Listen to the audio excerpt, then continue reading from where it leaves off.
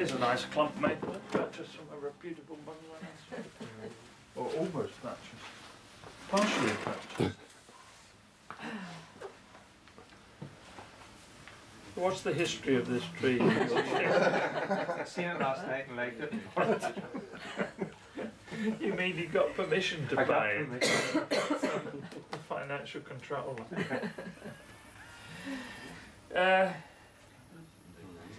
When Stephen decided to buy this tree yesterday, the only thing that concerned me was that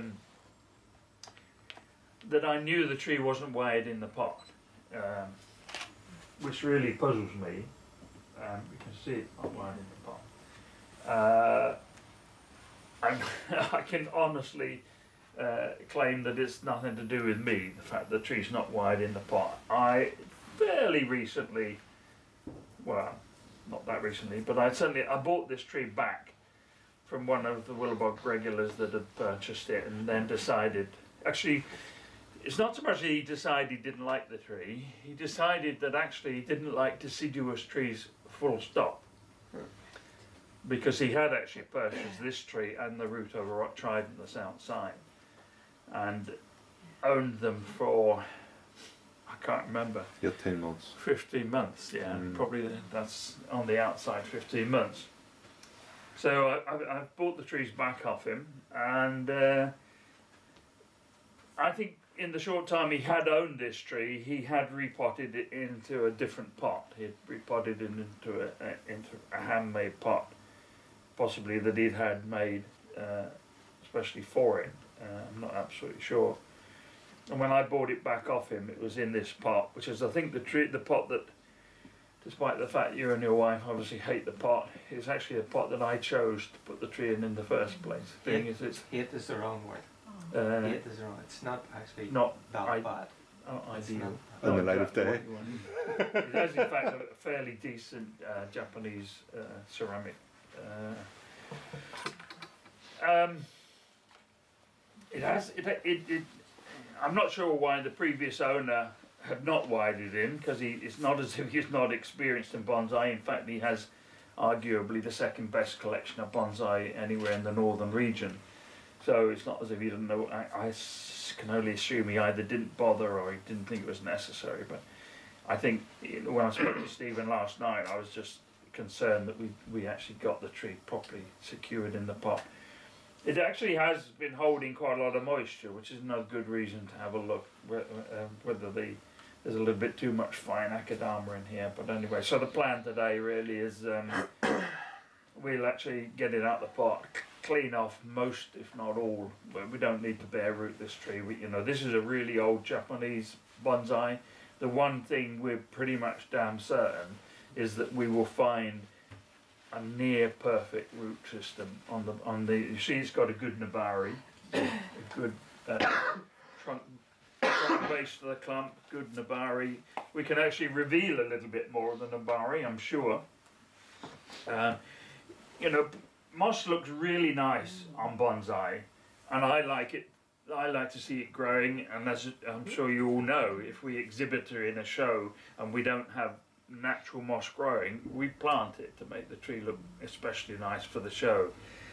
Where you have trees like a lot of deciduous trees, and in particular maples, where the nabari is such an important part of the image of the tree, it is a balance between allowing some moss to grow that looks nice, but not allowing the moss to end up concealing the nabari completely, and it will do if you just let the moss go on growing. I actually don't think that, I'm actually convinced that there's no ill effects from the moss growing all over the tree.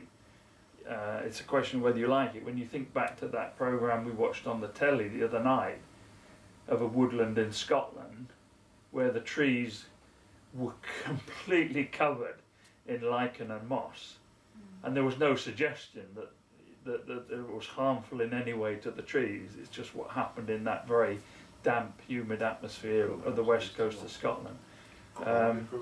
Educational programs, the one proviso about that, moss growing on the trunks of trees, is that if one of the main characteristics that give value to your bonsai, I don't necessarily mean commercial value, but I mean value in terms of the quality of the image, and bearing in mind that the second most important thing that we try to do with bonsai, the first most important thing being to make miniature trees. The second most important thing is that we want to make miniature trees that look really old.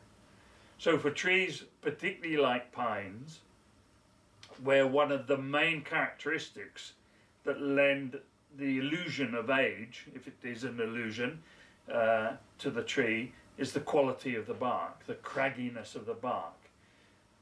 And there is absolutely no doubt whatsoever that if you allow moss to grow on a tree like that, then inevitably the moss begins to dislodge the flaky bark. So that's an instance where I certainly wouldn't necessarily think it was a good idea to allow moss to grow on the trunk. When you've got smooth bark trees like this, then it's much less of a concern if you have moss growing, but it may still not necessarily add to the image to see moss actually on the trunks itself. So, as I say, with like a lot of things in bonsai, having moss growing, it's a balance. It's a balance between enough for it look nice, but not so much that it begins to actually be detrimental to the image of the tree. I mean, I have, we were talking at the school yesterday a bit about Western hemlock, and the two Western hemlock, oldest trees in my collection, seem very prone to growing moss all over the place. And actually that's very typical of what you see with the sorts of forests in the west coast of America, where hemlock grows quite naturally. When you look at pictures of 1,000-year-old hemlock trees, admittedly in a mixture of other conifers, they're not usually in a completely a single species forest. The trees then become festooned with moss. And I've had a lot of people look at my hemlocks and say, "Oh, I'm surprised you let moss grow on them like that." But again, hemlock is a relatively smooth bark tree. It's not a tree where flaky bark is necessarily a big feature of giving the illusion of age to the tree. So I think it becomes, in the end, in that particular instance, it becomes entirely a matter of personal choice, whether you like the look of it or whether you don't like the look of it. But, so, not a terribly arduous day's work for you today, but still actually quite enjoyable, I think. I've struggled quite, Willowbog, to convince people that they should see the whole exercise of repotting to be one of the fun parts of bonsai, rather than, as they generally see it, as a bit of a chore that we should get out of the way as quickly as possible. Because you know, the whole business of working on the roots, doing what you can to improve the nabari, doing what you can to improve the efficiency of the root system for the tree, it's not only interesting, of course, it's absolutely vital to what you end up being able to do here. It can hardly be stressed enough that the strength of the correlation between the physical nature of your root system and the physical nature of the branch structure that you're able to create with that root system. A very simple, very basic structure to your root system means that the chances are you're going to struggle to do anything other than create a fairly simple basic branch structure. The more complex your root system begins to become, the more complex you can make your branch structure.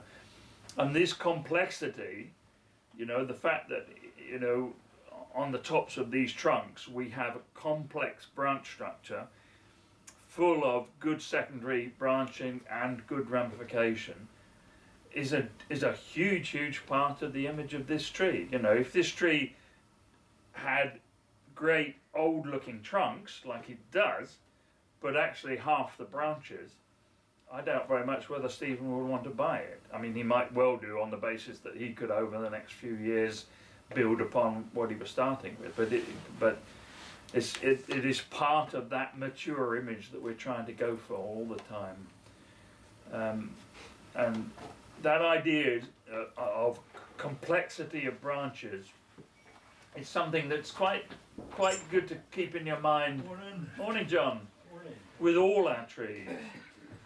And one of the mistakes I think I see people make is to be forever thinning out their trees too much. I know, you know, we looked at the work we did on Geraldine's maple there, where we cut a lot of branches away last year, but that's because we were at a stage with that tree where we were still trying to create a good arrangement of the secondary branching. When you've done that and you've got good fine twiggery, you've got good ramification, you are not continually going in and thinning it out, because if you do that, you just continually make the image look young. You have to see the mature image of a bonsai like a mature image of a tree in the landscape as being pretty much, it's dense. I'm not saying it has to be completely dense so you can't see through it at all, but you need density to create the illusion that the tree is actually quite old. So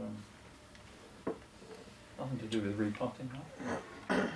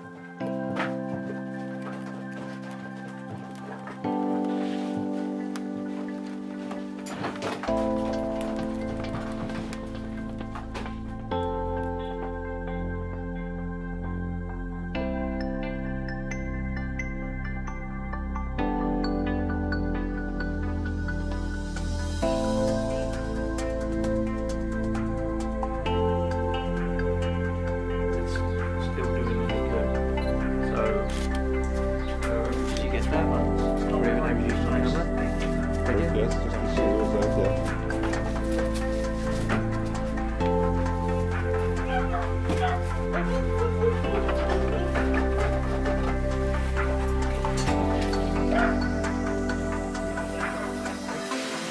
I'll see you. Okay, no problem. Yeah.